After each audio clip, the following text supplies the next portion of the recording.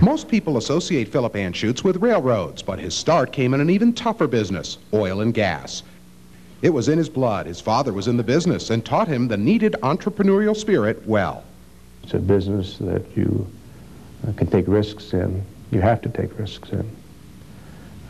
I might add, it's a business where, almost by definition, being an independent oil and gas explorationist, almost by definition, you know that probably 95% of what you do will fail. The railroad business came later, meant to counter the wild swings of the oil business. The Denver and Rio Grande, best known for its famous ski train, actually is much more of a freight operation in a brutally competitive business. Again, it was entrepreneurial spirit that won the day.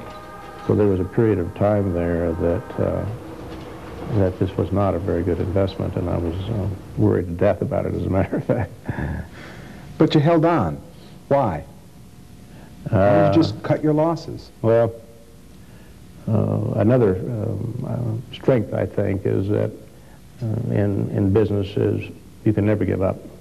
I mean, you have to keep going forward. Going forward is a theme in Anschutz's career, and he says most people fail to reach their potential because they lack the strength or discipline to see it. They're afraid of personal failure.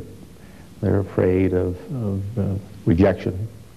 It's the fear of failure, I think, that keeps most people from doing the things in life they really want to do.